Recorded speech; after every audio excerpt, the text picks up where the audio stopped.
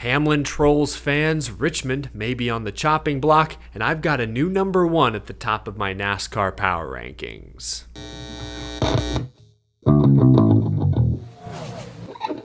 How's it going, y'all? My name is Eric. Welcome to Out of the Groove. Happy Monday. It's been nearly 24 hours, but fans are still buzzing about last night's controversial Richmond finish. Denny Hamlin scored his second victory of the season despite multiple camera angles now showing that he clearly jumped the final restart. This onboard angle from Truex that's been circulating clearly shows the 11 jumping before that first white line. NASCAR Race Control did not review the incident in the moment. NASCAR officials said after the race that they deemed the restart good. I've been waiting to hear Denny Hamlin's response. His podcast, Actions Detrimental, just dropped, so I'm going to listen to it this evening and we'll react to anything Hamlin says tomorrow. For now, Denny Hamlin did tease fans with this post. After much consideration, talks with the team, and dissecting the SMT data, it is clear that I jumped the start. Because of that, I've decided to do the right thing and wish you a happy April Fool's Day.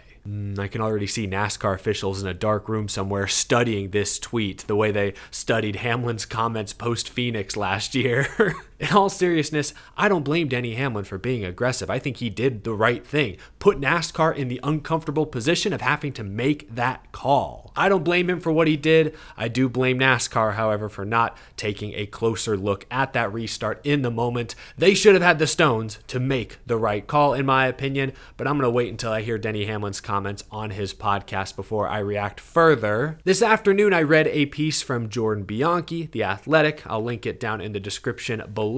In this column, Bianchi argues that Richmond should lose one of its 2 NASCAR Cup Series dates. This has been a talking point now for at least a couple of years, and I think one of the main points Jordan makes in this piece is an extremely valid one. NASCAR is continuing to add new tracks, new venues, new markets to the schedule. Iowa, Chicago, Gateway, North Wilkesboro. Every new track NASCAR adds to the schedule typically comes at the expense of an existing one. Off the top of my head, Pocono, Michigan, Texas, New Hampshire have all lost a date in recent years. If next season NASCAR adds a race in Mexico or Montreal, Canada, or somewhere else, it's going to replace an existing race. And since typically it's NASCAR promoting these new venues, it's logical to assume a NASCAR-owned track will lose a date. So let's take a look at some options. Darlington is owned by NASCAR. They have 2 dates. The spring date, which has landed on Mother's Day the past couple of years, is a great setting for throwback weekend,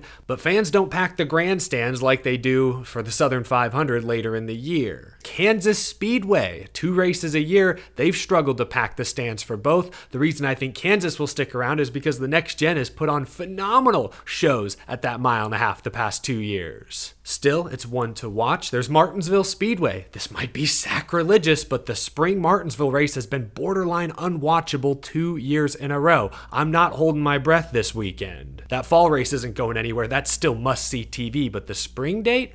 Question mark. What about Phoenix? Phoenix is not going anywhere, I'm afraid to say. They packed the grandstands both spring and fall. NASCAR poured millions into that track just a few years ago for renovations. Phoenix is here to stay. Daytona's not losing a date. I don't think Talladega is losing a date. So, not many tracks are left. Let's look at Richmond. Richmond Raceway has not consistently featured action-packed racing for years now. Even before the next-gen car, these races largely turned into long runs, strategy. Jordan Bianchi offered a lot of great statistics in that article. Again, I encourage you to go check it out. Good racing is obviously subjective. Some folks, I'm sure, love Richmond. I'm sure Richmond holds nostalgic value for many fans in the area who grew up going to races. It's tough. I hate to see any legacy track lose a date. Like I mentioned, Darlington, Martinsville. I don't want to see NASCAR only go there once a year. Those are some great tracks, great historic venues. But if NASCAR is going to keep injecting some much needed life and energy into the Cup Series schedule, at some point, some of these old school tracks with 2 dates are gonna pay the price. Most of these new tracks NASCAR's added to the schedule have been huge hits. I mean, North Wilkesboro packed the stands last summer. Gateway in St. Louis has packed the grandstands the past couple of years. The Chicago Street Race was the second most viewed NASCAR Cup Series race all of last season. Much of these new dates have been huge hits. I have no doubt that a race in Mexico or in Montreal would also be a big hit. NASCAR's gonna have to run some calculations. Which date can they afford to lose to make room for some of these new venues? I hate to say it, but I do think Richmond Raceway should be at the top of that list. I'm not talking about cutting both Richmond dates, of course not, just one. One Richmond race a year is sufficient in my opinion, but let me know what you think down in the comment section below. I just listed a bunch of NASCAR-owned tracks with 2 dates currently. Is there a different venue that you'd rather see lose one of their dates? Let me know what you think down in the comment section below. It's that time, folks. The start of a new week means a brand new edition of my weekly Out of the Groove Power Rankings, where I rank the 10 fastest overall drivers and cars in the NASCAR Cup Series right now. Let's get to it.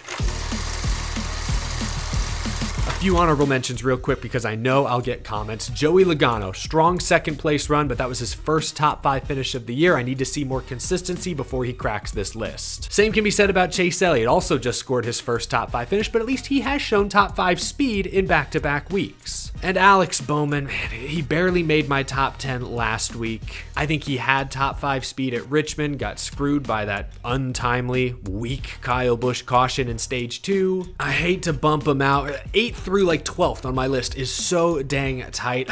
Let's just get to number 10. I've got Ross Chastain. 6 straight top 15 finishes. He's inside the top 10 in points. He's not leading a ton of laps, but he's always in the mix, and unlike this time last year, I don't think he's at the top of anyone's hit list thus far. So solid start to the year for Ross Chastain all around. At number 9, enter Chris Buescher. He is tied now for the Cup Series lead with 5 top 10 finishes. He's up to 12th in points. He's starting to look like the round of 8 contender he was at the end of last season.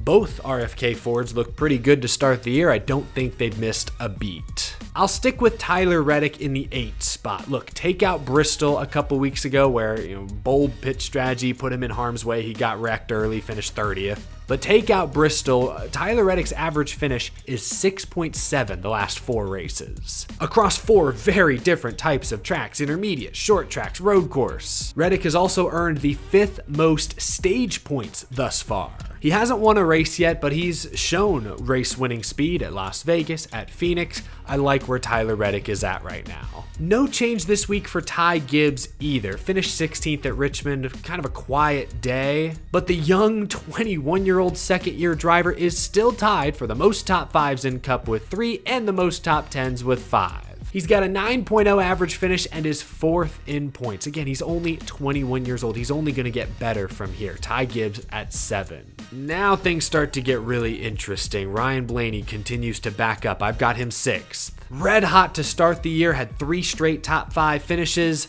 Since then, he's had 3 straight finishes outside of the top 10. He was okay at Bristol, but faded at the end. He wasn't very good at Coda, and Richmond, boy, he was out to lunch while his teammate contended for the victory. Hey, at least a Penske car was up front at Richmond. That at least gives me hope for the whole team. I think Blaney is still capable of striking gold on any given weekend. He's still 5th in points. I can't drop him too far. Blaney at 6. In the 5 spot, I'll go with Christopher Bell. Phoenix, Circuit of the Americas, Richmond. The 20 team is always fast on the long run, making moves and passes that no one else in the field seems capable of. Just the latest example of their long run speed, Christopher Bell sped on pit road with only like 100 laps to go at Richmond, had to serve his penalty under green. There was only 1 caution the rest of the way, with 2 laps to go, yet Bell was able to drive all the way back up to a 6th place finish. That is unbelievable. 20 team looks good. 4 straight top 10 finishes after that rough day at Las Vegas. Christopher Bell's in my top 5. At number 4, Young Money Kyle Larson. Up, down, up, down. Won at Las Vegas. Dominated. Max points. Was kind of off at Phoenix. Couldn't do anything when back in traffic. Top 5 at Richmond yesterday. Also led 144 laps. Lost control of this race in stage 2 with that Kyle Busch caution. But the pit crew shined once again. Briefly got him back out front late. The 5 team, as I've said all along, they're the complete package. Notable stat, Kyle Larson has led the most laps in the NASCAR Cup Series so far this season. Larson at 4. At number 3, Dennis the Menace. Denny Hamlin, 3rd in points right now after picking up his 2nd points-paying win of the season. Another team that I think is just the complete package right now. Hamlin had top 5 speed the whole second half of that Richmond race. The pit crew with a sub 9-second stop got him the lead for the final overtime restart. And Hamlin, again, being smart, he's a veteran, he knows how this game is played, pushed the envelope, got the job done. Did he jump the start? Should it have been called? Yeah. That's honestly why I'm not jumping Hamlin up a couple more spots. Top 3 is good for Hamlin at this point. At number 2, I'll go with the other 2-time winner this year, William Byron. Another driver who had kind of a quiet night at Richmond, but a quiet night for William Byron is a 7th place finish. That's pretty great. I was a little worried after Phoenix, where again, Byron, once he got stuck back in traffic, unlike the Gibbs cars, he couldn't go anywhere. Then he got wrecked early at Bristol. Hadn't seen much from Byron at the shorter ovals to start the year. Encouraging to see him run solidly inside the top 10 all night at Richmond. William Byron at number 2, which means we've got a new face in the number 1 spot. Give it to points leader Martin Truex Jr.